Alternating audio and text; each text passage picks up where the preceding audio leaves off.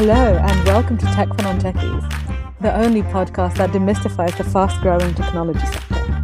I'm your host, Sophia Matveeva, Chicago-based MBA and tech entrepreneur. My aim here is to give you the skills, knowledge and confidence to find opportunities in the tech sector, whether that's through founding a company, getting a dream job, or bringing a fresh perspective to your work. Hello, smart people. How are you today? I've spent a glorious weekend starting in Saint-Tropez and then finishing in Nice.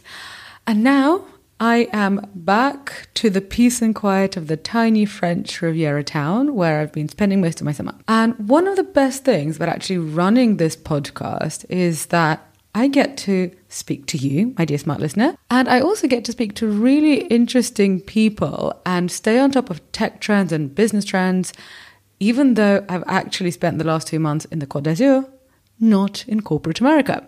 And today you're going to hear from somebody you might have seen if you would have gone to one of the big corporate conferences in the US or in the UK. His name is Andrew Grill. Andrew started his career as an engineer, and he worked in various tech companies, including at IBM. And today he spends most of his time doing keynote speeches on tech trends and hosting his own podcast, The Actionable Futurist.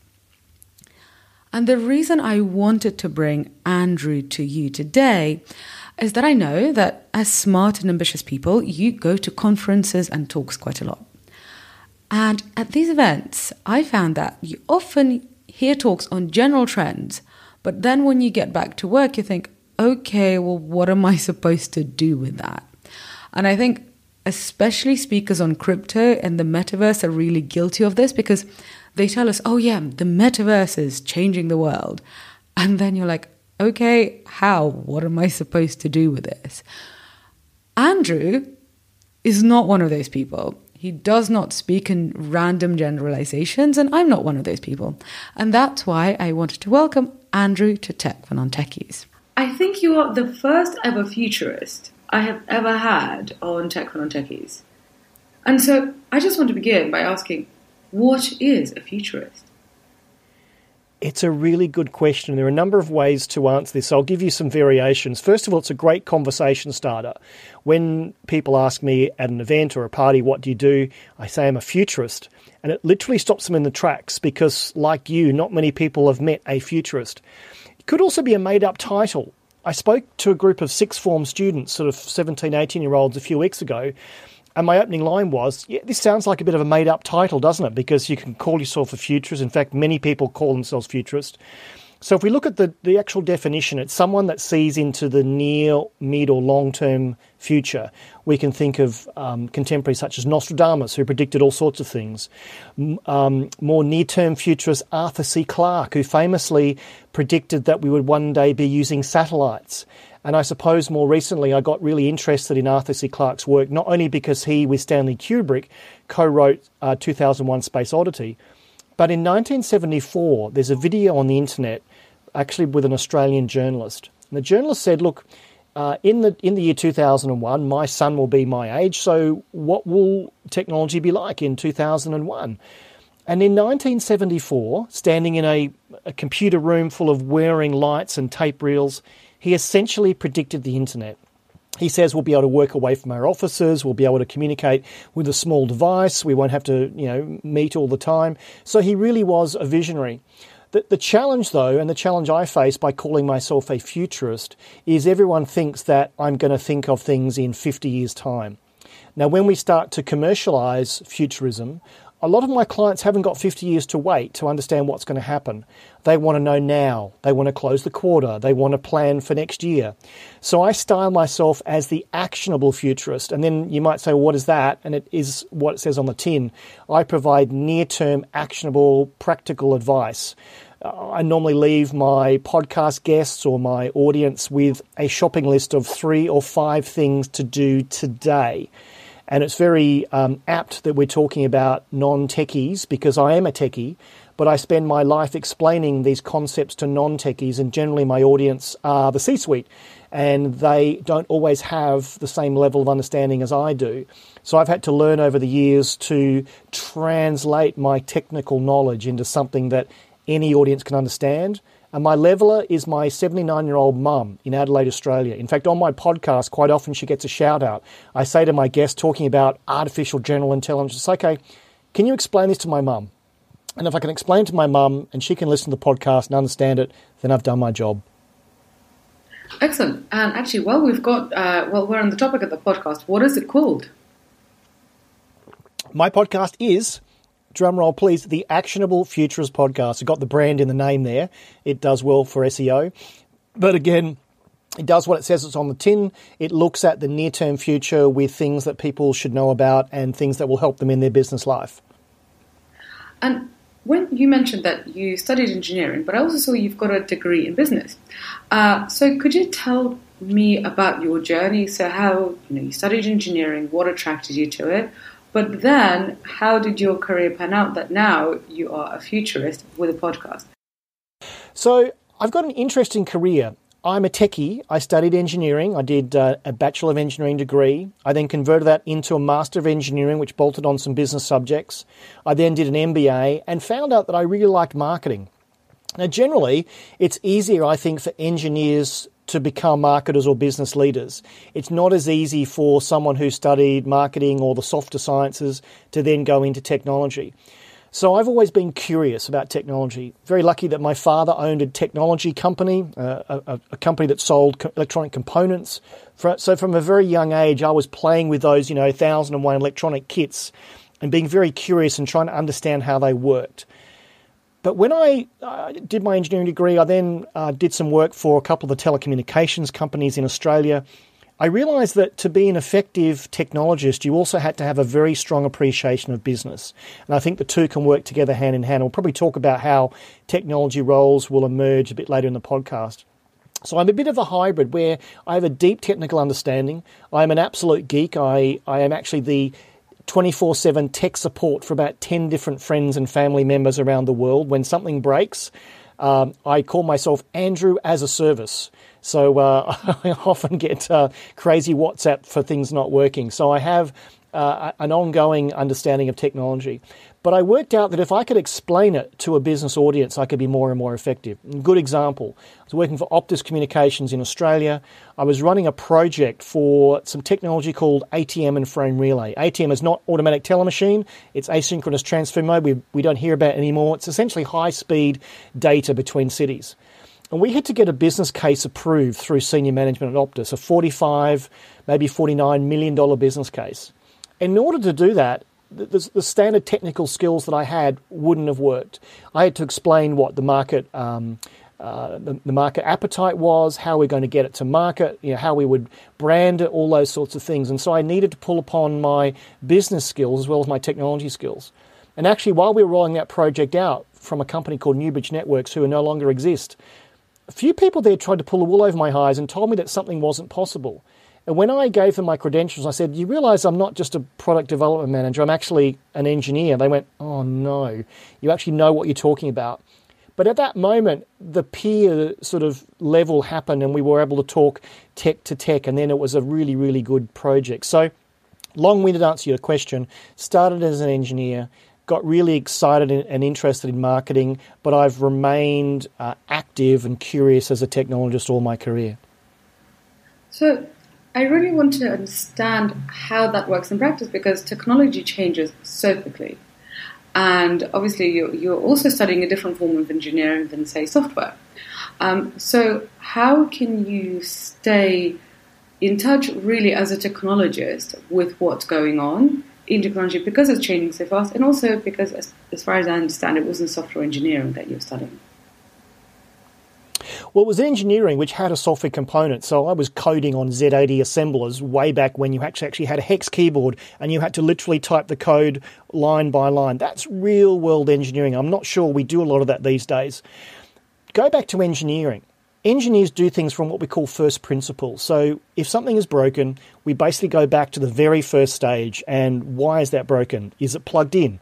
There's a show here in the UK called The IT Crowd, and the famous catchphrase is, have you tried turning it on and off again? And that may sound very twee, but often when you turn something on and off, you reset everything and it can actually work again. So we learnt to go back to first principles. And so I've had a mantra for a number of years that is, to get digital, you need to be digital. And by that I mean, to understand this technology, you need to play with it. So I have a commercial-grade Wi-Fi network here in my flat. I have IoT devices. The lights lighting me are Wi-Fi controlled. I play with these things so that when I talk to my clients, I'm doing it from a position of authority. So how do I stay up to date? I read everything I can. I have so many news feeds.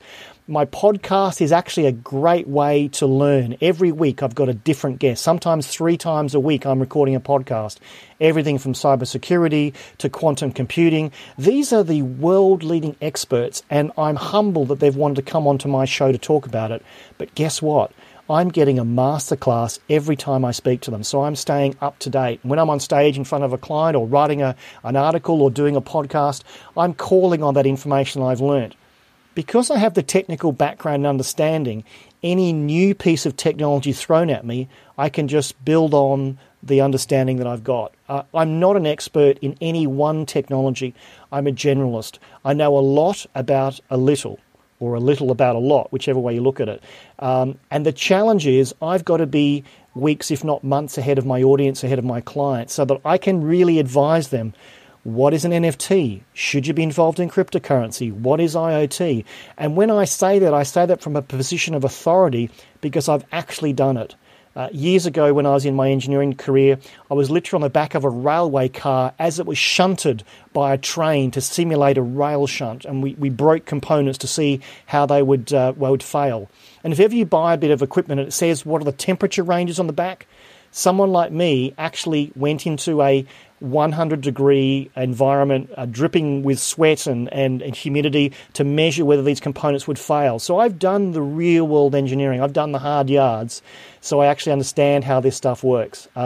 So to answer your question, how do I stay up to date? I read as much as I can. I play with the equipment. I buy the new tech. And I cheekily source the world's leading experts to come onto the podcast.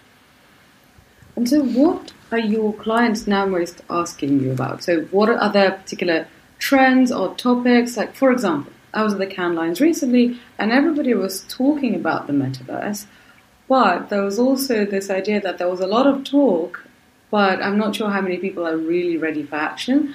And I'm also seriously doubting whether consumers are there yet. So what topics? Is it the metaverse? Is it crypto? Or is it actually just more really simple stuff? You know, some people are still not collecting data properly or just, have terrible onboarding. It's everything in between. So in a couple of weeks, I'm actually speaking to a group of recruiters about the metaverse and Web3. They're interested in what it might mean for their industry. But more importantly, I think people get hoodwinked a lot. And I'm sure at Cannes Lions, all these phrases were bandied around. How do you filter out to say, is this something we should worry about and invest in now? Is this a hold, or is this just too far away? And so I remain, with these new technologies, a skeptic. So I'm a skeptic around NFTs. I'm a skeptic around cryptocurrency, in that I want to understand how it works. I'll give you a good example. Probably 6 or 7 years ago, I was at a Christmas party in London. I sat next to a young gentleman. I said, "What do you do?" He said, "I'm a cryptocurrency Bitcoin expert." I said, "This is your lucky evening. I'm going to pump you full of so many questions that I've wanted to ask someone like you all about this." And a couple of things that stood out. He said, the global transaction speed for Bitcoin is just 0.7 transactions per second. Compare that with Visa and MasterCard, about 65,000. And I thought, wow, I've really got to delve into this because I keep hearing that it's the future. But if you know that the transaction speed is so low, first of all, I want to understand why, and I do. But then I can cut through the hype. The other thing is the amount of energy required to mine or process one Bitcoin transaction is the same amount of energy required for 1.2 million Visa transactions. So it's massively ineffective and unsustainable. So when you hear those things, you think, well, am I going to jump into this or am I going to understand it? Now, people listening to this podcast might go, "Andrew, you're an idiot. You should have been in crypto years ago. You would have been a billionaire." Well, maybe so, but remember, I'm an actionable futurist. What can you actually do with it now, tomorrow, next week? So in terms of what people ask me, it's everything from what I think is completely simple and obvious through to what's Web3 about and everywhere in between. And that's why, as an actionable futurist, I've got to know enough about this to be credible and curious. my company, with the support of the University of Chicago, looked into how the largest companies in the world approach innovation. So what we did is we literally spoke to heads of innovation at some of the world's largest companies on the basis of anonymity. Then basically we looked at all that research, saw some patterns, and we released a report, which actually you can get on the Non-Techies website. But one of the things that we noticed is the amount of innovation theater that went on. And it doesn't, there are companies that are genuinely innovating. Innovation doesn't necessarily mean, software technology. Like I remember we spoke to a company which was one of the leading FMCG brands. And they were saying, well, our consumers now want more vegan options, which means we have to make sure that our snack bars now taste just as good, but just with different ingredients. So that's really where we're focused on our innovation. So I did see some real examples of innovation. But also I saw examples of, well, we're going to get an expert like Andrew in. He is going to say all of these really smart things. We're then going to nod, and then we're going to go back and do nothing. Does that happen? How often does that happen? What do you think of it? Over to you. I just reminded as you were speaking, I remember being on stage at an event, probably 2017. It was the ICMIF, the International Corporation of, it was basically insurance group of people.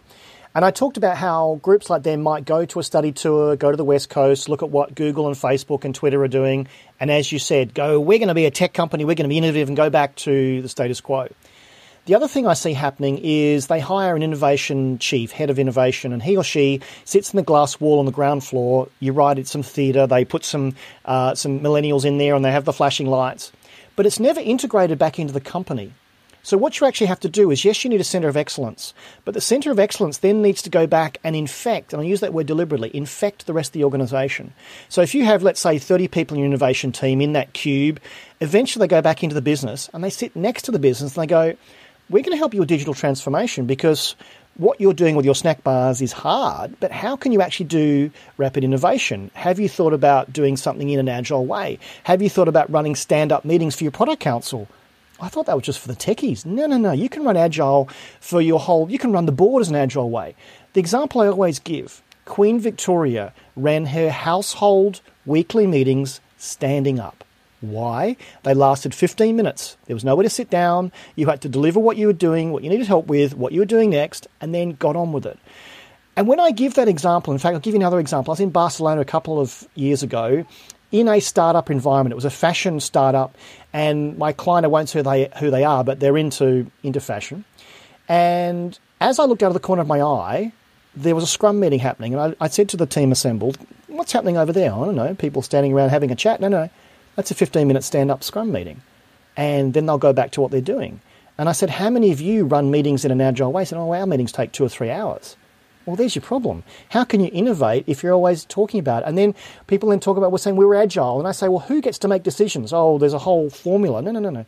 If the team gets to make decisions, then they're running true agile. So to your point, there's a lot of innovation theatre. There's a lot of being digital but not doing, a lot of being agile, not doing agile. I've actually noticed, I was working in a co-working space, before the pandemic when more of us were doing that. So my company, and that was a thing, yeah. In a really cool co-working space in Shoreditch, obviously. And we were sharing space with, there were a few corporates that had their innovation teams there. And, and I remember thinking, there was one particular corporate that was really not known for being remotely innovative. And I was thinking, what are they doing here? It seems to be, a bunch of really boring people. Maybe they're delightful people, but if they're within such great constraints, putting them in jeans and in a funky area of London is not really going to help.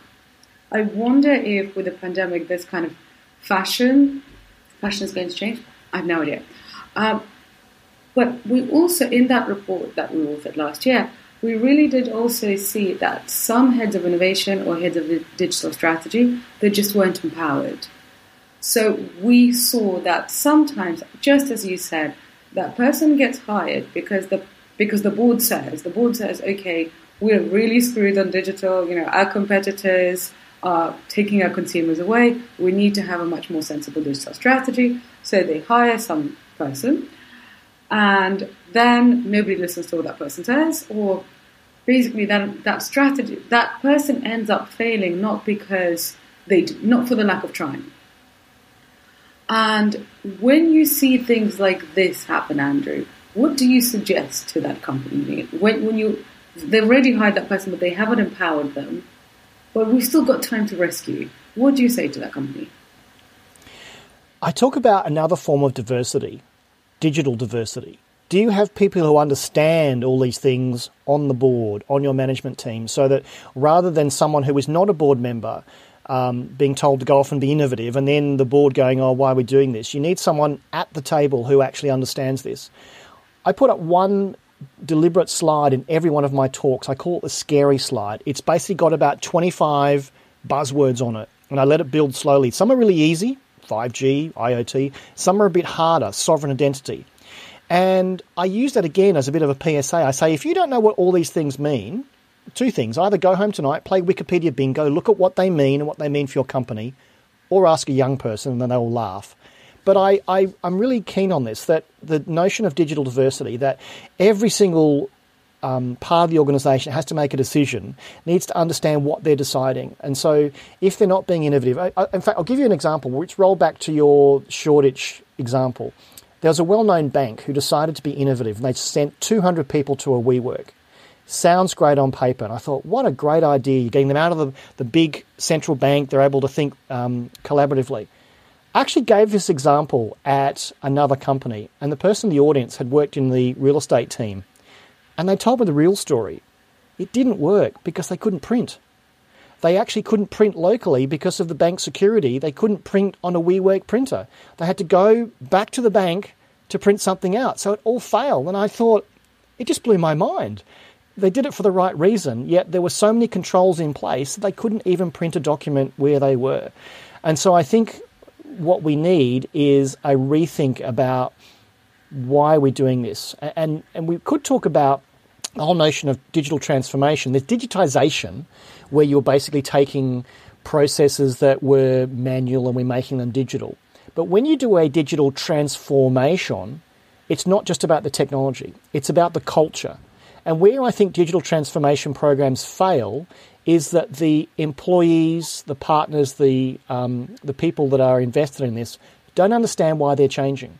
And so you've actually got to, yes, lift and shift for the technology, but along the way, explain why we're doing this. Why are we actually digitizing? Why are we using e-signatures? Now, 5 years ago, it was a lot harder for me to get people to say, hey, you should have an e-doc or an e-signature solution rather than moving paper around.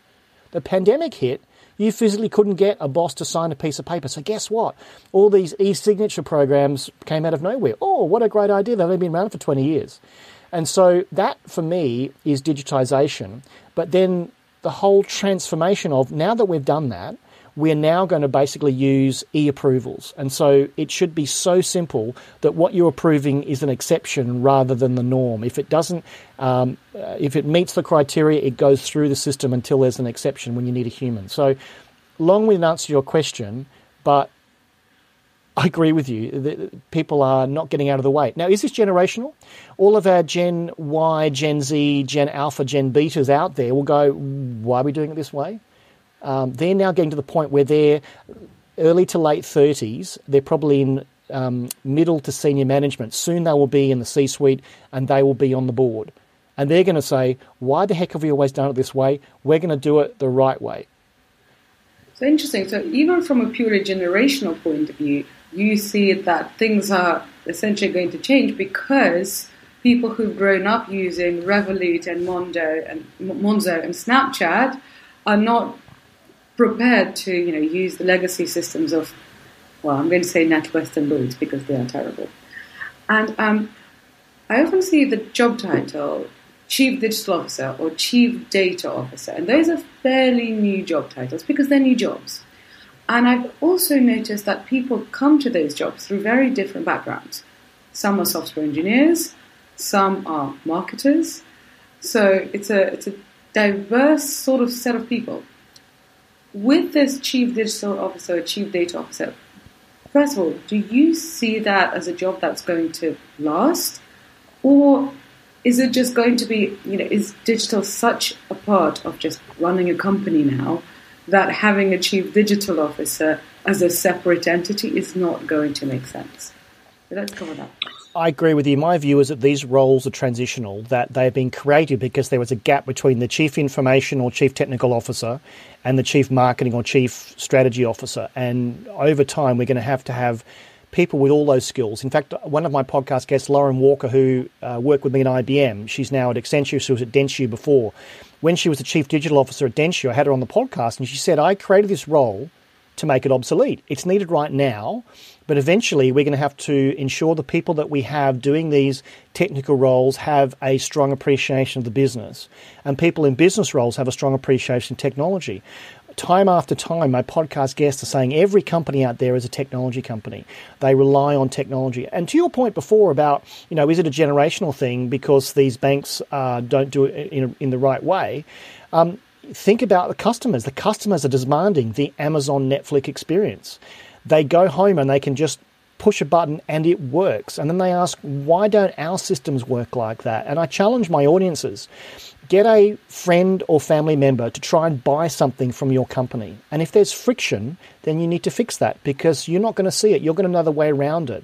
Whereas someone buying it from scratch, you think about it, the last time you got a mobile phone, I guarantee it didn't have an instruction manual in there. I'm old enough to remember getting a Nokia phone. The instruction manuals were 10 inches thick with screenshots about how to send an SMS. We don't need that anymore. So we just need to make things easy and remove the friction. And part of that is the transformation because that's what our customers want.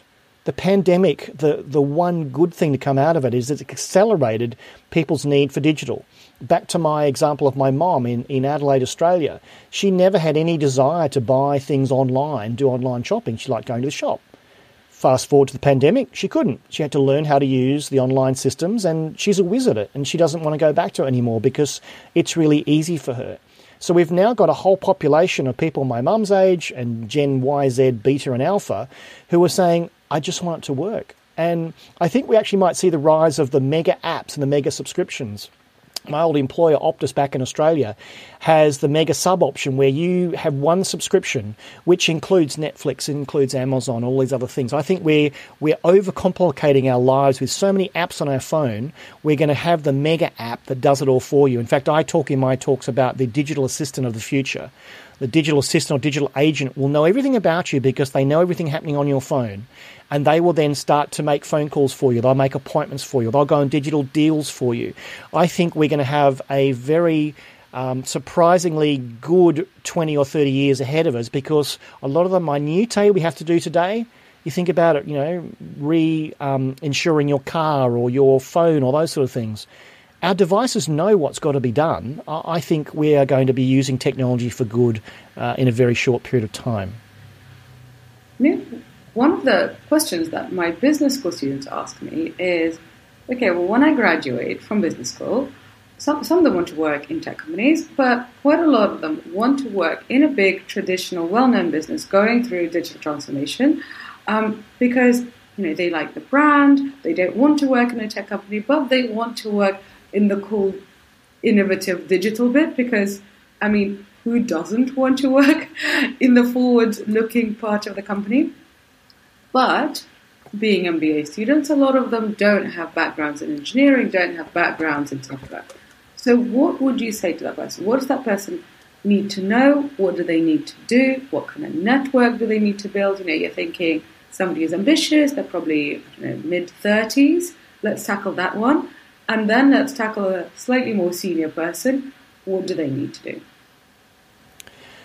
So the number one skill, I think, is the business skill, knowing how to get a business case approved, knowing how to get a marketing campaign out there in the market. There are so many people that can actually help with the tech. So the whole premise of your podcast and your business is that there are non-techie people out there, and that's okay. I was asked a question by the students that I spoke to a few weeks ago, and someone said, I like the arts. Could I get a job in cybersecurity? Absolutely. There are, in every genre, roles for people that have a curious mind. So in cybersecurity, How do you think like a criminal? How do you think about someone who's doing social engineering? It's not about technology. It's about how the mind thinks and about psychology. So there are all sorts of ways that if you are not technically inclined or don't have a technical background, you can actually do that. Back to the example I gave at Optus and getting the business case approved. Remember, I'm a hybrid. Half of me is technology, half of me is business. Take away the tech side. I actually had a whole project team of people that could explain the technology.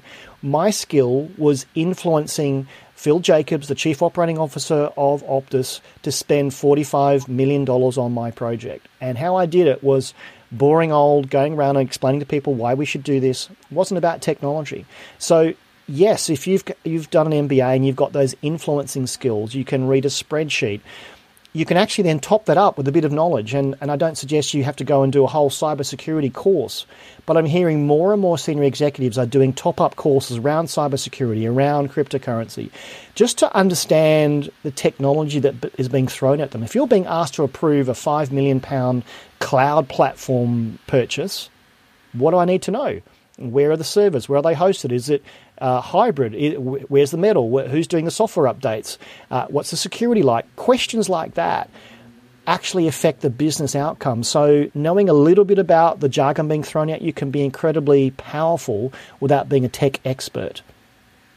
So when you are then dealing with the C-suite, obviously the job of the CEO is to focus on the revenue, and if you've got investors, which a lot of them do, is investor reporting and earnings per share and all of that jazz. But at the same time, you need to stay up to date with tech trends. So what's realistic for that person? Because part of my audience are the young, ambitious, about to exit their MBA. But part of my audience are the C-suite executives who are like, okay, Sophia, great, I know there's all of this stuff, but realistically, I don't have a lot of time. So what are we going to say to that person? I got to ask this question on Saturday. I was very fortunate to interview Tiger, who is the CEO of Genpact, a Fortune 500, 100,000 person company. It's a top tier consulting firm. I actually, a bit of bragging here, I got to go to the Formula E Grand Prix in London on the weekend and see the cars go around and talk about Genpact's involvement. One of the questions I asked Tiger was just this. So how do you stay up to date when you're running a 100,000 person company and you've got investors and media and everything else? He said, I've really got into podcasts. He used to be listening to a couple of hours a week of podcasts. Now he listens to, I think he's up to 12 and 15 hours a week of podcast. There are so many experts out there that the challenge is to find the right podcast. And obviously your podcast and my podcast are excellent. But how can you actually consume this information and upskill? And I think podcasts one way of doing it. The second thing is to read, not necessarily read the very, very technical websites. So there's Wired and TechCrunch, those things. They're great for techies like me. But even the New York Times, Wall Street Journal, the FT, they have very strong technical pieces that also have a business element. There's one I would recommend. There's a website called The Information. They do a great job. They're based on the west coast of America, and they basically have a business and a tech hybrid. The Economist is another great area where you can learn that. So there's so much to learn. You've got to set aside the time, though. You've got to actually invest time. So what Tiger's doing, he's spending 15 hours a week. Now, where is he when he's doing that? He's out for a run. He's doing a walk. He's in the car. He's using that downtime to constantly be learning, and he calls himself a lifelong learner. So short answer to your question, you need to be digitally curious, you need to be curious about the world around you, and satisfy that curiosity with experts who can educate and inspire you. Well, this is a really, really wonderful note to end on. And before we go, could you tell us where people could keep up with you? It's really easy. Just search for The Actionable Futurist. The Actionable Futurist or actionablefuturist.com. Well, that was very useful. And if you are loving what you're learning in the podcast, then definitely apply to the Tech for Non-Techies program. I've taught it at London Business School, at the Blackstone Techstars Launchpad. I've taught it to Oxford University's Executive MBA class and to many other elite organizations. Non-technical professionals have used the program to invest in tech startups, to succeed in tech businesses, to build companies as non-technical founders, and to transform their careers. And if that's what you want, then fill out the application form in the show notes. So we can talk through your goals and your options. And if you work in a corporate that wants to increase productivity and diversity and innovation, because who doesn't, then get in touch in the details in the show notes, because this is what narrowing the gap between your tech teams and your non-tech teams does. And remember, as Benjamin Franklin told us, an investment and education pays the best dividend. On that note, thank you very much for lending me your ears for this episode and continuing to learn from me. I really, really appreciate it. Have a wonderful day, and I'll be back in your delightful smart ears next week. Ciao.